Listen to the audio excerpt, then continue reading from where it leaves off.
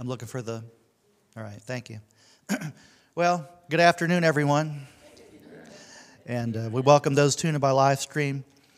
We're doing more than talking about prayer. We're going to, well, we already got into a lot of it. So I just want to mention to those that are by live stream, if it's at all possible, and I'm 90% sure it is, be here in the house because you just missed a whole bunch. God just poured out His Spirit. Amen, church? He just poured out His Spirit. At least I felt it.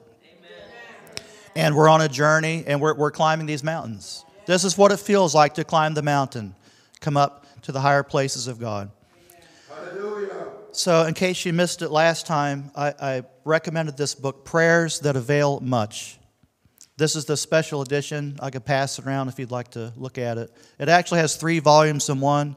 If you don't know how to pray, there's a page for everything in your family, how to pray for your spouse, how to pray for your kids. The scriptures are listed in there. You could read it word for word and insert, page 69, vision for a church. Father, in the name of Jesus, we come to your presence thanking you for name of church. You have called us to be saints in the city and around the world. We lift our voice. So you could read it word for word, and these are scriptural prayers. And if you really want to kick it up to the next level, I went back to my Bible college textbooks, the prayer study course by the late Kenneth E. Hagin. This has, if you see the orange inside there, these are my notes from Bible college.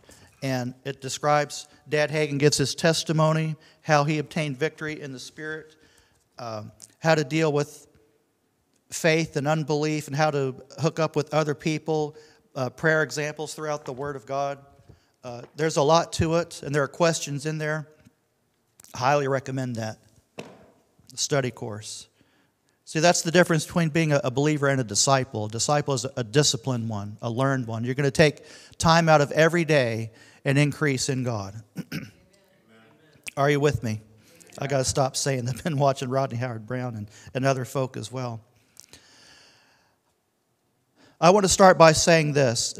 This segment, okay, last week we prayed for our government, and we're going to continue to do that. Let's not be segmented, and men are especially bad about that. We put things in boxes. We have our work box, our family box, and things like that, maybe our church box. Let's not just take what was taught last week and then just move on to something else. This is incremental. So we're still praying because we're in an election cycle. And part of what I'm going to do today is going to be part teaching and part praying. I'm just going to say something, then we're going to do it. Okay, just keep saying amen. It makes me feel better. Amen. So please write this down. I don't know if I have a slide for it. Prayer begins at home. Amen. Very, very simple. Prayer begins at home. You just have to bear with me. As we said last week, prayer invites God's presence. So if you're praying at home, guess what's going to happen? You're inviting God's presence into your house. I believe when people walk by, and I pray that over our house, that when people even walk by, walking their dogs, they're going to feel the presence of God. They're going to feel peace. God's going to speak to them. There could be an anointing on your entire property. See, back in the day, we used to walk the property lines and just speak the Word of God over it. If you have a house that hasn't been officially blessed, you could do it yourself. You could get some oil like we have, or you could lay your hands over the doorpost or the doorway and speak the Word of God over your house if you'd like for Pastor and I to come by. And we could do that. We have dedicated houses unto the Lord. Especially if you bought a used house, you don't know what took place there before. And there could be residual familiar spirits and stuff like that. Well, Jan bought our house. It's blessed. I can't tell you some stories. That house used to be a church, by the way. It used to be a general store. It used to be way, way back in the day. Post and beam construction. So it invites God's presence. It prepares God's people. And it activates God's power. So we're looking at intercession to where we pray for another. Right? We're going to pray for another. We're going to pray for each other. So let's look at... the layout I'm going to give you, we're going to start with spouses, So whether this applies to you or not, you could even believe God for a spouse. And then we're going to pray for children. Do you think our kids need prayer today? How many would want to be a kid today? I didn't think so. So let's begin with husbands and wives. Ephesians 5:21, please. Excuse me. And further submit to one another. Everyone say out one another. Out of reverence for Christ. So as we submit to God, we submit one to another. So how do we do that? We pray for one another. Mama is not to be the only prayer in the house, and everyone else ride on her coattails. So I'm going to speak to husbands because I is one. I'm going to speak to daddies because I is one of those as well. You are the priest of the house. I'm using the model of the nuclear family as a model for this. If you're a single person, you pray for yourself, and you can pray for other folks as well. Moving down to verse 25, excuse me. For husbands, this means love your wives. Don't take this the wrong way, but if you love your wife, would you not pray for her? Speak the word of God and bless her. What does it mean to bless? Simply to say good things about her. More than you look awesome today as usual. Right, husbands? It's got awfully quiet in here. I mean that you would pray for her. You would speak the word of God over her and bless her. Invite God in a strong way. And the same thing for wives for husbands. This means love your wives just as Christ loved the church. Well, use him as our example. Is he praying for us? He is our head intercessor. He's praying for his bride, which is the body of Christ. He gave up his life for her. Yeah. Is there things that husbands need to give up for their wives? Well, I golf on Saturday. Well, if your wife needs you, then maybe you need to lay down that part of your life. And no one said amen. I think at least the wives would have said something. I'm trying to help you. Verse 26, to make her holy and clean, washed by the cleansing of what? God's word. You speak God's word. I don't know what to say. Well, then get these books. Come meet with your pastors and we'll teach and train you. It's not hard. Don't leave the house of a morning without blessing each other. Am I in the right church? It'll make the whole difference. Verse 27, he did this to present her to himself as a glorious church without spot or wrinkle or any other blemish. Instead, she will be holy and without fault. So, for example, husbands, let's take, for example, you're praying for your wife. What would you pray for? I thought I'd get kind of quiet on that. What would you pray for? Someone say it. Life, health, and strength. What is that? Life, health, and strength. Life, health, and strength. And then hopefully you'd have a scripture for that, but Doc is right. We speak blessings over her, health and peace. If she's going through something, you lift that up before the Lord. If she has a question, that God would show her the answer. If she's battling a physical condition, then you would lift that up as well, right? You would just speak in general. You're going to have an awesome day because God loves you. Speak health and blessings over her. I speak spiritual blessings over her that she's going to hear from God. And don't be intimidated by this stuff. I learned this through 20, 30, 40, how many years we've been married? 50 years? That's a joke, by the way. But we learn as we go. We learn as we go. Before I would leave the house to go to work, the way that we prayed, we would hold each other, and as we pray, we're speaking in the other person's ear. A couple times we modeled that up here on the stage. You don't have to do that. Sometimes if she leaves for work before I do, I'm still in the bed, so she prays for me, so I don't have to get up. But you could do things like that. Right? Okay. Thought I was in the wrong there for a minute. But speak the word of God over each other. Things that are holy and righteous and true. Things that are uplifting.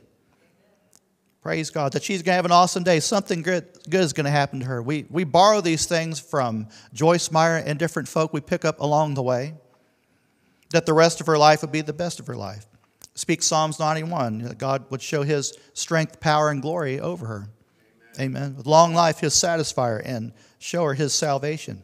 That no weapon formed against her will ever prosper. So these are the types of things that you could pray over one another. Imagine what kind of day you'd have. Don't you feel sad for those that have no prayer and they're just out there at the whim of the enemy and circumstances of life.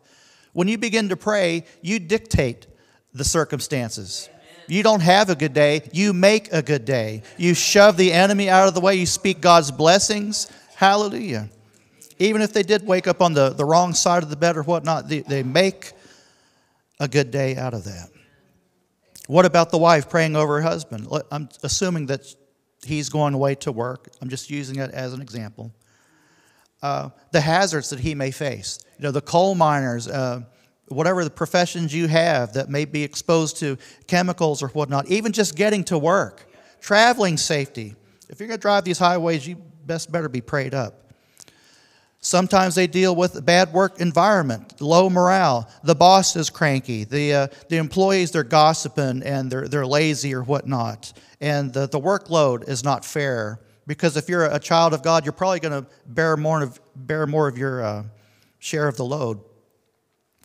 All types of interactions. There's fooling around in adultery and people making passes at one another, the secretary or whatever. Those that go on business trips. That they would flourish in those types of things, even as they travel, getting on planes and different things like that.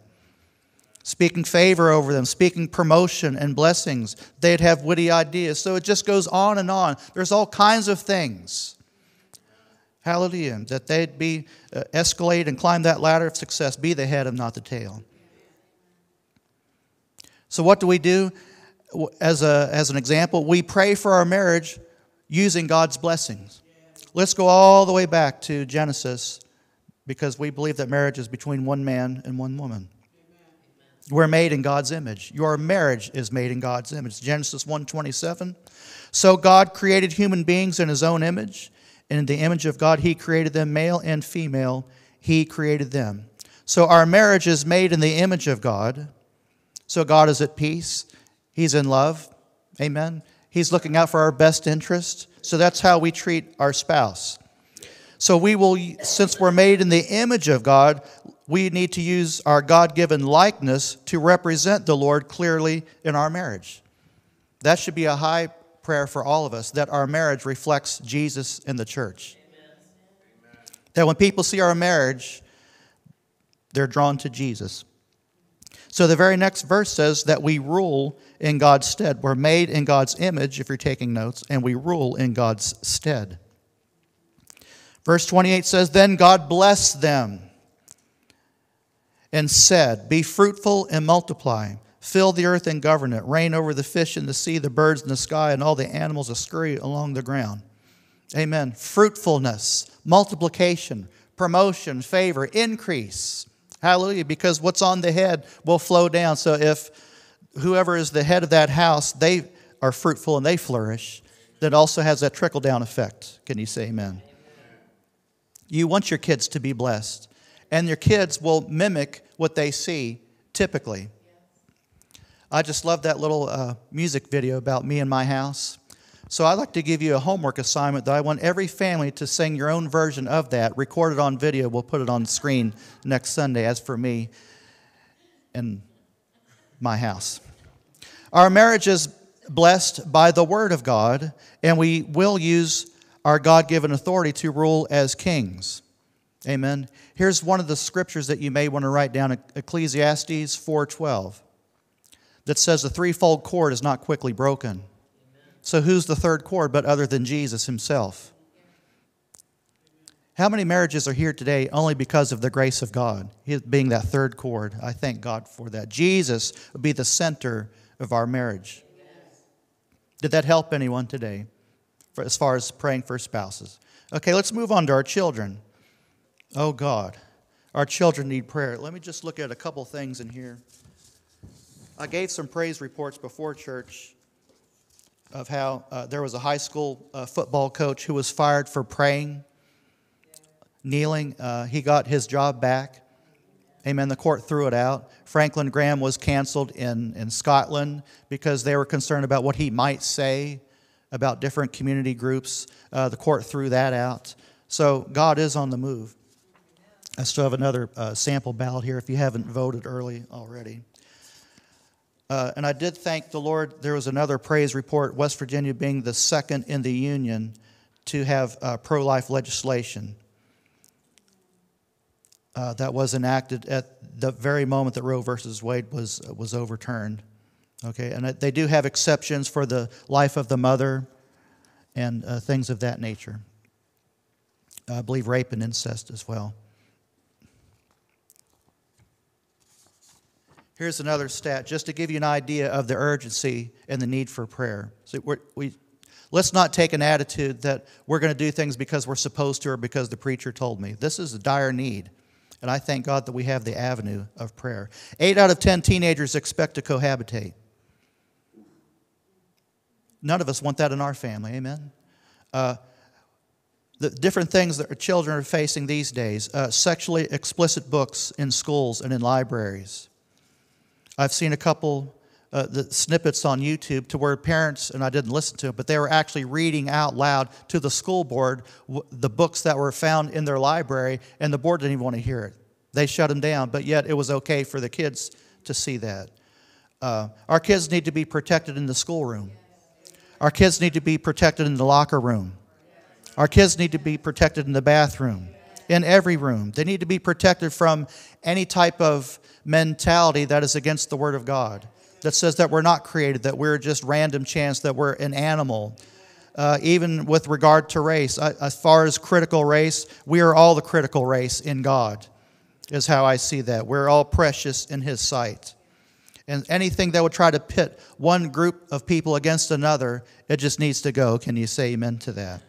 Because there's just such division in our land. Things, they're just being weaponized, and even the curriculums and things of that nature. There's other things I'm just going to skip over.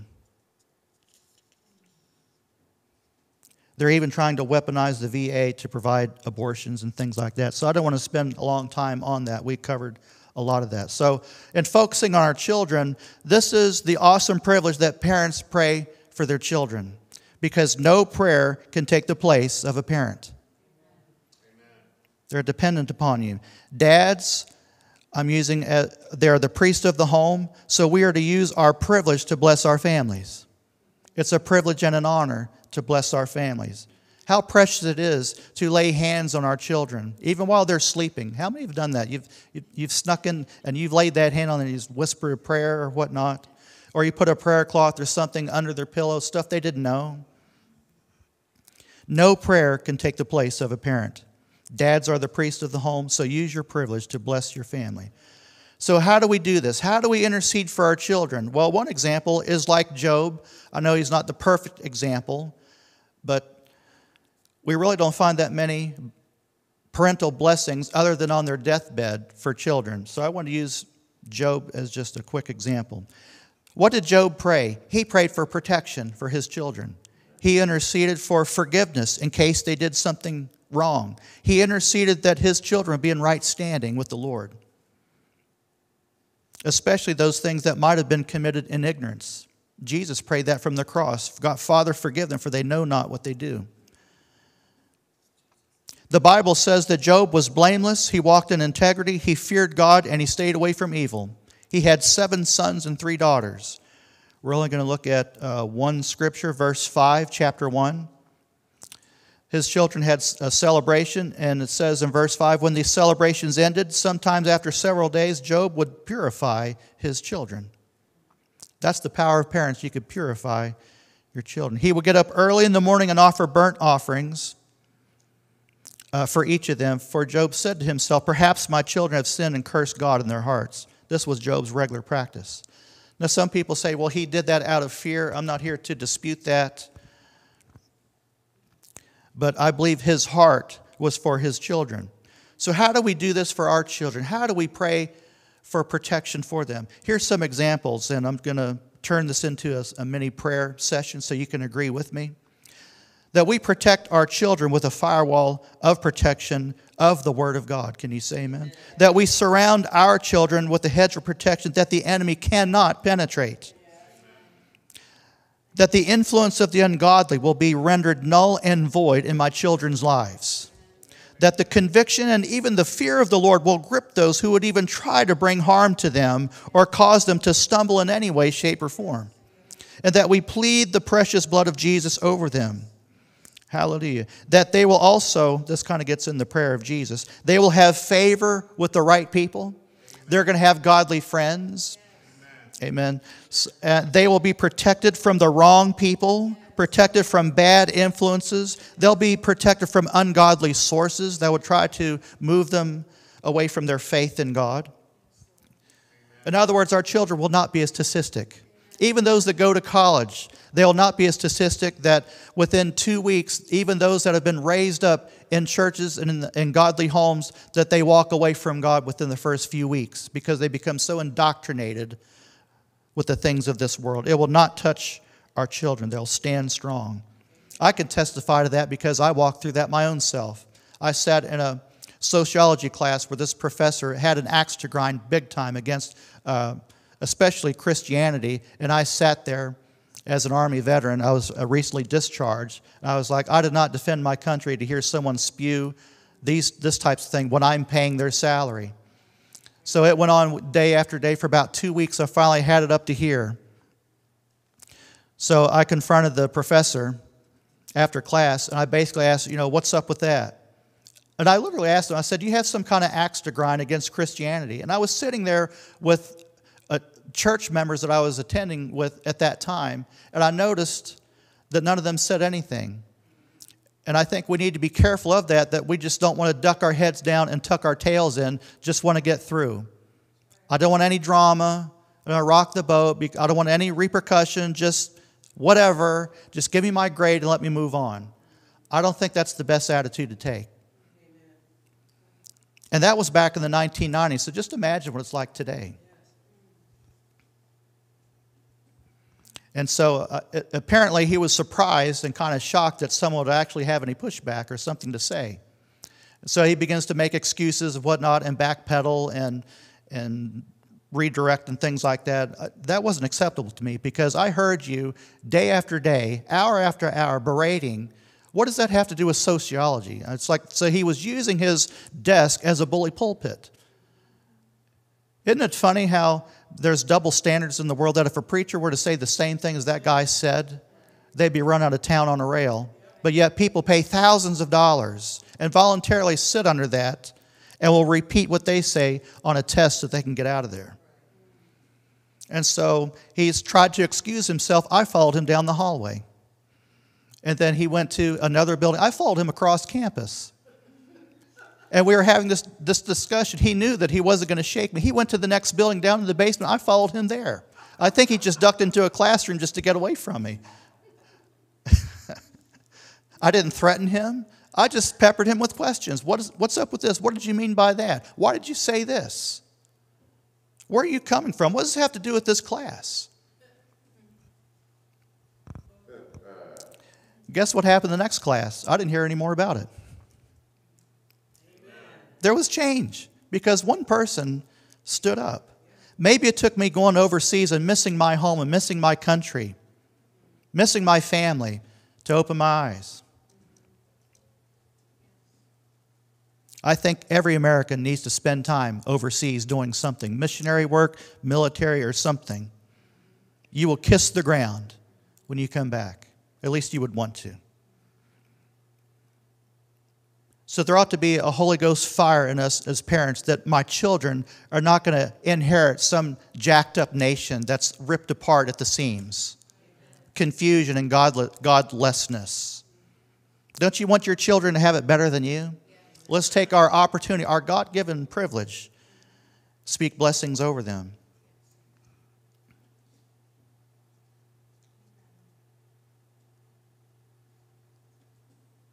We pray that they have godly relationships. You wonder how many students actually believe God. How many friends they could actually have to open up and have a godly conversation with. And we also pray protection over them, body, soul, and spirit. That their minds are protected. That their emotions are protected. That they're not intimidated. These types of things. As I said, my children will not become a statistic. My children will not become confused as to who they are. My children shall succeed in everything that they set their hands to.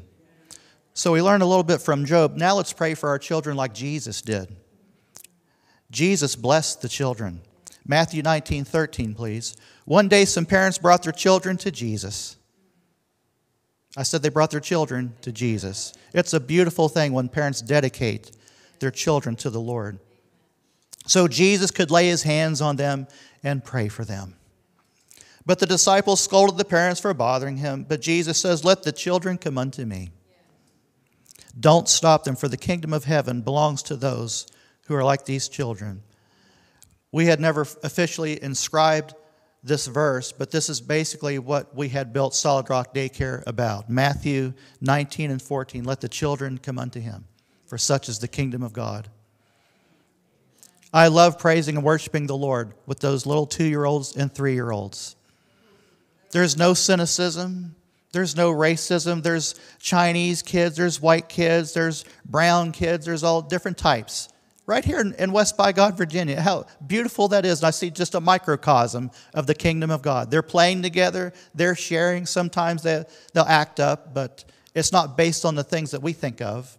It's just plain old selfishness. Doesn't matter who you are. I want that toy. It's amazing how they want every toy. But they quickly forget about things. I'm so convicted by that. How many years we've carried grudges and hurts and things like that and licking wounds and whatnot. Such is the kingdom of heaven. And we want that protected, don't we? We don't want them to grow up jaded and cynical. He placed his hands on their heads and blessed them before he left. Pastor, you mean I need to lay hands on my kids? If we follow the pattern of Jesus. I still remember when my Joseph, I think it was maybe 8 years old, when we were in the storefront. It wasn't asked of me. There was something going on in that service. But I just wanted to bring him to the front, not to dedicate him to the Lord, because he already was, but just to lay hands on him. And I prophesied a warrior spirit into him that day, that he would stand strong.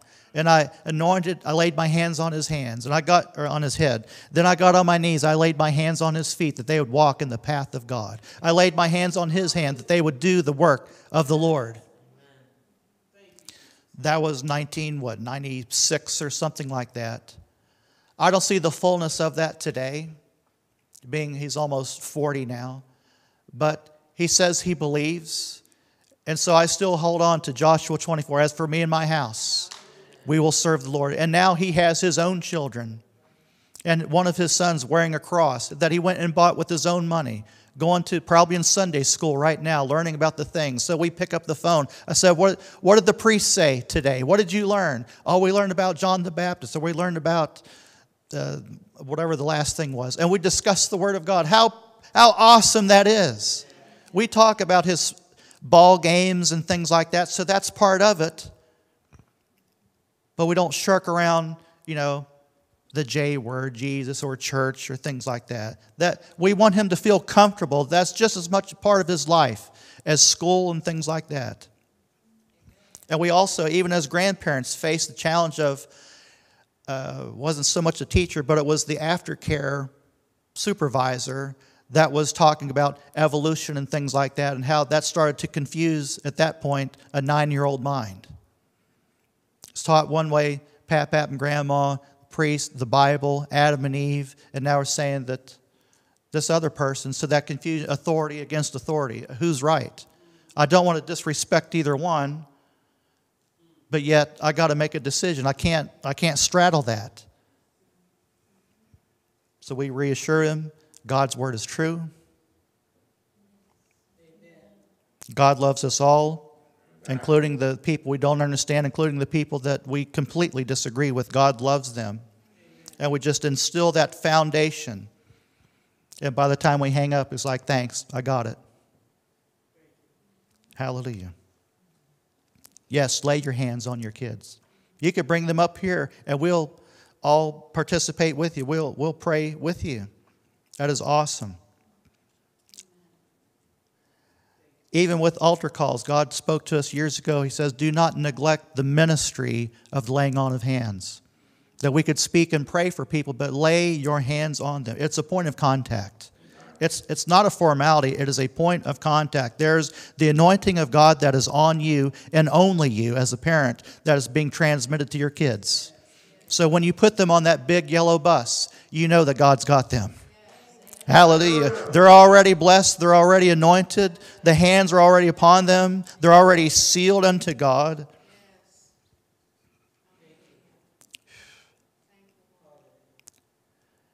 So you could pray like Jesus, that my children will remain steadfast in the faith. My children will be a godly example to their neighbors, to their school. Evil's not going to influence them. They're going to influence the school. Not saying all schools are evil, but there is a lot of evil in schools. You know, when you take prayer out of an institution, you're left a huge vacuum.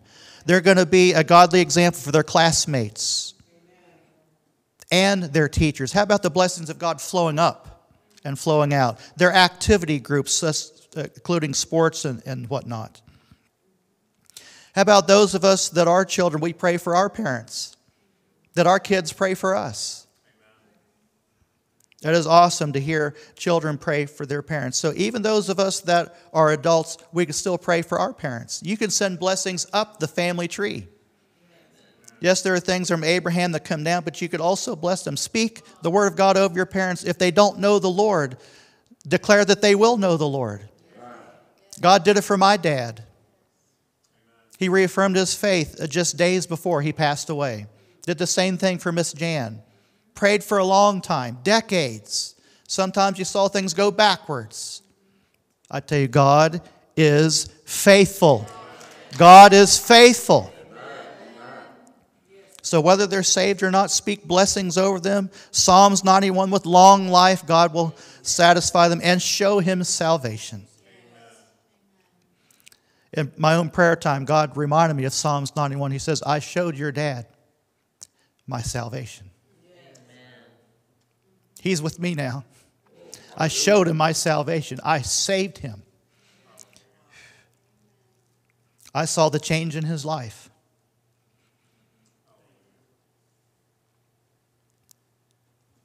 I won't say the things. Anyways, we pray for our siblings as well. That your children, that they pray for their brothers and sisters, not just always receiving from moms and dads. We're talking about the family unit. Pray for your brothers and your sisters, the ones that are serving God. Maybe you don't know where they are. You still pray them. God knows where they are. He knows what they're going through. He knows what they need. Intercede for your siblings. So we cover our immediate family to our extended family. Lord, we lift up our parents in Jesus' name. We do pray for them. We speak blessings over them in Jesus' name. We thank you that every single one of them, they're going to be in heaven.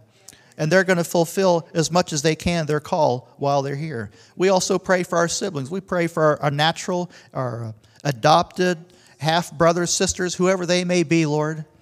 We speak blessings over them. And even their children. As for me and my house, we just extend our tent pegs all over our in-laws, our cousins, our aunts, uncles, Father God, hallelujah, our brothers, sisters, their children, and their children's children as well. Yes, Lord. This is called household salvation. I want to give you some encouragement from Acts 16. This is the story of the Philippian jailer. We talked about that during United Prayer. But this is the effect of United Prayer, was household salvation. So after the jailer came to Jesus, came to give his heart to the Lord, verse 31, the jailer is before Paul the apostle. These are the folks that will come to you and say that they're sorry for what they did to you. He says, what must I do to be saved? Paul said in verse 31, believe in the Lord Jesus, and you will be saved along with everyone, say everyone, in your house. Not 2/3. Well, even what they call the black sheep. Everyone, the hard case, the runaway will be saved. Let's say this together. Everyone in my house shall be saved and stay saved. In other words, the backslidden will return to their first love of Jesus. None of my, let's say this together, none of my family will miss the rapture. Lord, we pray that you put people in their path to speak truth to their hearts, that they would receive from. The irony that a lot of us face is that we're praying for our family, but because there's so much familiarity that they really don't want to listen to us like they would their buddy down the street. So what we do, in case they won't listen to us fully, that God will put people in their path.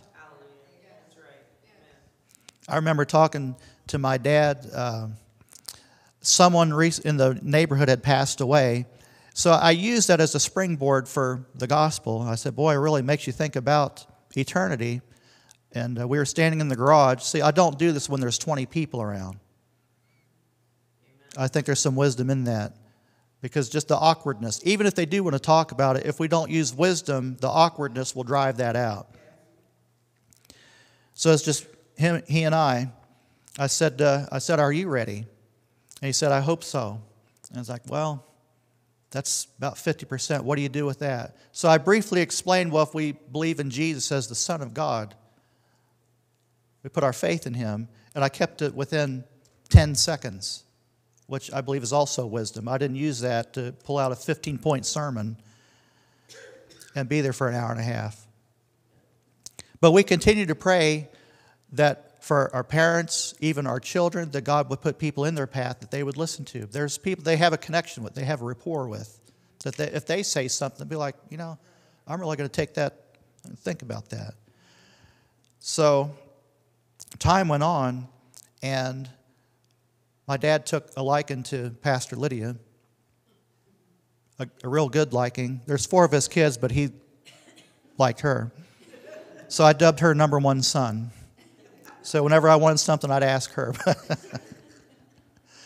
And there was a particular night he couldn't be alone, so she stayed there and kept an eye on him. She's retired or has many years of licensed practical nurse and helped him medically. So, and I guess before they went to bed, he was talking about his second wife, who had recently gone to be with the Lord. He says, do you think she's in heaven? And so they began to, do I have this right? And she began to talk about the things of God and of heaven. So she asked him, are you ready? And so one thing led to another, and she led him into the sinner's prayer in his house by themselves. Was it like 10, 11 o'clock at night or something like that? Hallelujah. I say God is faithful. Almost 90 years old. I said God is faithful. See, some of you haven't walked through that. You have no frame of reference, but I tell you, God is faithful. You don't know what it is to stand for 20 years, 30 years, 40 years.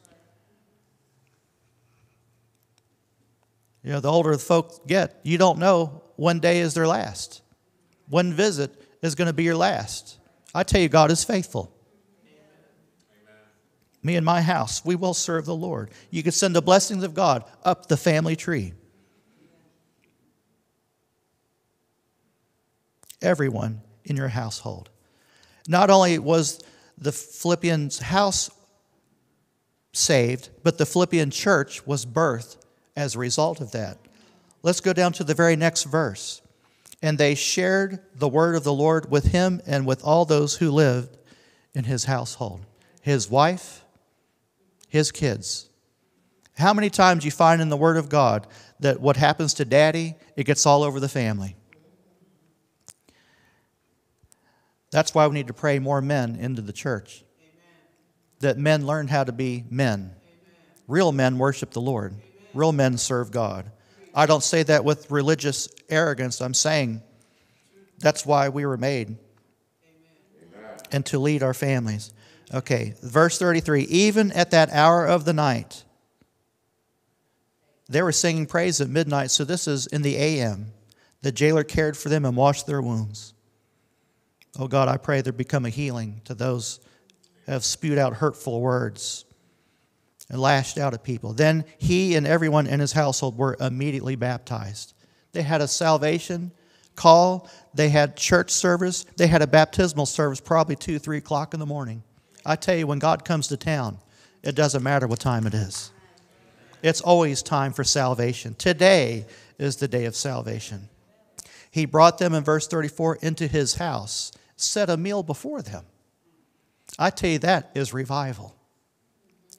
And he is an entire household rejoiced because they all believed in God. I don't think the kids were believing in God because Dad said, you're going to bow the knee there, boy. They saw such a change in their dad. They said, I got to have me that. I want to be like my daddy. The greatest, it's my Father's Day sermon, but the greatest compliment you ever get is like, you act just like your father. That's the greatest compliment you'll ever get. You act like your father. You sound just like your father. You look like your father. You respond just like your father. I say, thank you, Jesus. His entire household rejoiced because they all believed in God. Let's say this together. Our family is united in God. Our family will serve the Lord all of our days. We will serve the Lord willingly, from a grateful heart, with a spirit of joy, and with gladness.